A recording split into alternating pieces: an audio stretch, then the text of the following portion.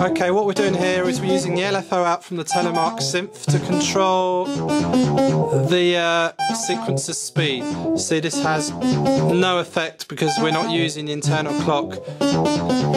We're just using the LFO from where is it? There it is.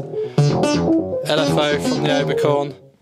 Sorry, LFO from the Telemark. So slow down, speed it up. The great thing about this is that way you've got the LFO is syncing the Oberkorn. It means you get sort of synced LFO effects. So we put a bit of modulation on the pitch. That's without, but put the LFO on the pitch as well, for instance. You get a sort of echo type effect if you like, if you want to give it a name. Or you could put it on the filter.